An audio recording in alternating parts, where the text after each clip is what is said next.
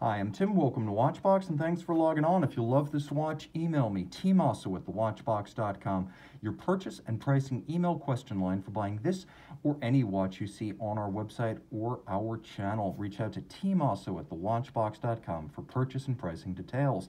Today, we're discussing the subtlest of the three precious metal strap-clad Rolex Daytonas launched at Basel World 2017. This is the Oyster Perpetual Cosmograph Daytona 116519LN, 40 millimeters in white gold with ceramic bezel. The watch measures 12.2 millimeters thick from lug to lug, 47.7 millimeters, and 20 millimeters between the lugs. On the Oysterflex strap bracelet, and it is both strap and bracelet, you can see that the watch wears easily on my wrist. Comfortable, relatively short across the wrist, low enough to fit underneath any cuff. It is a dress watch, but it's also a sports watch. And the timepiece is small enough that I would say you could probably wear it on a wrist as small as 13 to 13.5 centimeters circumference. And that's in large part due to the fact that there is no integrated solid end link here. It's a strap that pulls straight down. Well, let's take a look at the hardware and the software, because calling this a strap isn't quite fair. There's metal inside the Oysterflex strap bracelet, and as you can see, that's no nickname. It is called Oysterflex. It has the look of an integrated bracelet, so that should be your first cue that there's something else going on here. It's vulcanized rubber wrapped around a titanium alloy core, so you can never cut through it or tear it. That's one of the reasons several different sizes are made. There's also a bellows system on the underside to help you find that last bit of cinching tightness and security on the wrist. It's more of a spring system for setting the strap secure on the wrist. You can see the clasp is gray gold like the watch, and like the watch, it's made by Rolex. We'll talk about what gray gold is in a moment, but first, take note that internally, it features the 5mm Easy Link quick adjustment system, 5 millimeters in, 5 millimeters out, no use for tools there. That can be done manually. There is a polished internal, because this is a flagship watch, so it's not media blasted or rough inside. There is a beacon to hook system internally, so the lift lock latches first, and then the clamshell latches. There's a kerf underneath the crown, so you can lift up that clamshell lock, and note that there are still some packing stickers on this one, so it's remarkably fresh. The timepiece features a case made of gray gold, and let's talk about what that is. Rolex makes its own gold. It smelts its own, it has its own foundry, it makes its own cases.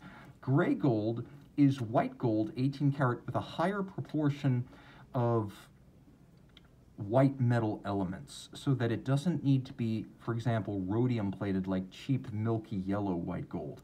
So it appears as what you would expect white gold is. It's white on the outside, and if you scratch it, it's white underneath. It's still 18 karat white gold, it's just a more sophisticated formulation. Screw down crown, trip lock, and screw down pushers, 100 meters water resistant.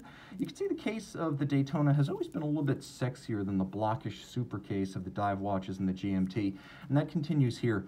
The bezel is ceramic and highly scratch resistant, so it tends to block dents and scratches on the case. The tachymeter is composed of little wells that are then filled with a platinum deposit to create the image of the indices, the scales, and the numerals. And you can use that in conjunction with the chronograph to gauge, for example, the speed of a car over a mile or a kilometer. The dial is a lovely sort of, I would almost call it somewhere between gray and anthracite. It is much darker than silver, but it's not quite anthracite, that blackish gray metallic tone. Consider it silver with balls. White gold hands, white gold indices, white gold Rolex coronet. You have sunken registers, each one in black, with polished chapter rings. It's a handsome finish. There is a set of baton-style hands at center and a black polished chronograph seconds hand. The watch does feature a chronograph. It's long been known that the Daytona is motorsports associated and motorsports adjacent in the Rolex marketing universe, and of course it is the winner's gift at the annual 24 Hours of Daytona sports car race. Column wheel for crisp actuation and a vertical clutch so the seconds hand doesn't jump into action. The vertical clutch also allows you to leave the chronograph running with no additional wear and tear or risk to the movement. Now the movement is Rolex manufactured caliber 4130, introduced back in 2000. There have been some changes to upgrade the movement over the years, but the basic things have stayed the same. Automatic winding, 3-day power reserve, a rotor bearing instead of a jeweled staff for better shock resistance, chronometer certified, 44 pivot jewels.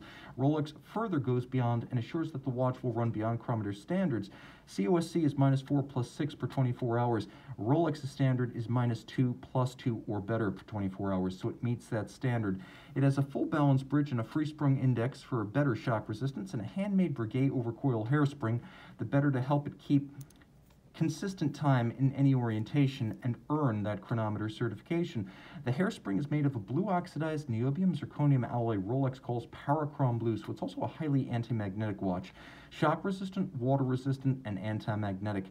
And of course, the timepiece is remarkably svelte for what sits within and heavier than you suspect due to the solid gold caseback rather than a cheaper and lighter sapphire display. Reach out to Tim Mosso at thewatchbox.com for purchase and pricing details.